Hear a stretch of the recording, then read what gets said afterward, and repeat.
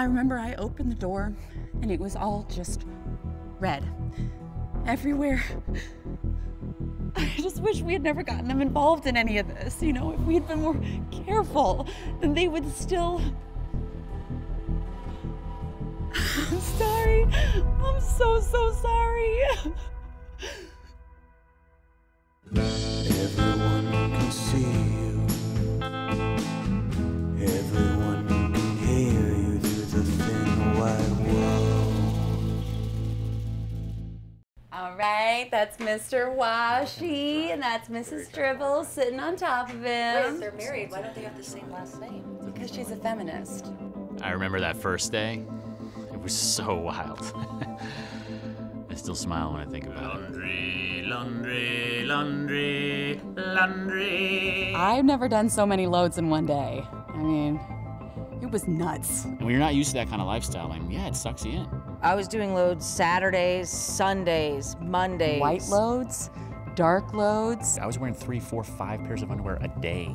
You know, at first it was just a casual thing with friends. We came back from playing kickball. Guys came there, saw the rig.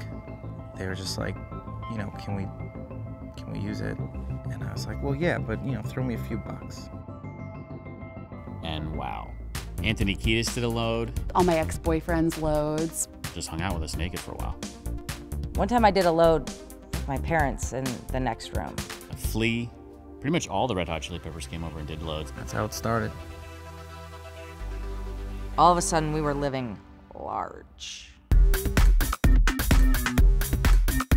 We had our own personal assistant. We introduced a baby into our crew. I don't even know whose baby it was. We even got a therapy dog. We were on top of the world.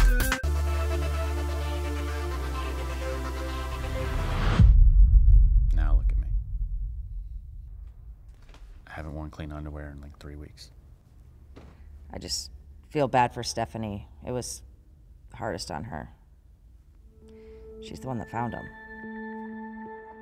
People were they were doing too many loads, you know? This guy that I was dating, he like stuffed his red comforter in with all of my whites. Mr. Washy had been too overstuffed. And he just couldn't take it. And then Mrs. Dribbles went too. Yeah, like of a broken heart. It was out of control. I don't even care about the money. I care about what happened to Mr. Washy and Mrs. Dribbles. But yeah, Eric owes me at least $100. I split the money we made perfectly evenly. Everybody got a taste.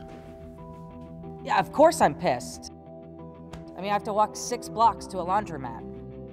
Yeah, there's a laundromat across the street, but you'll have to ask Eric why we can't use it. Oh, that's bullshit. Okay, the laundromat thing was not my fault. And Gus, the owner, all right, that guy's crazy.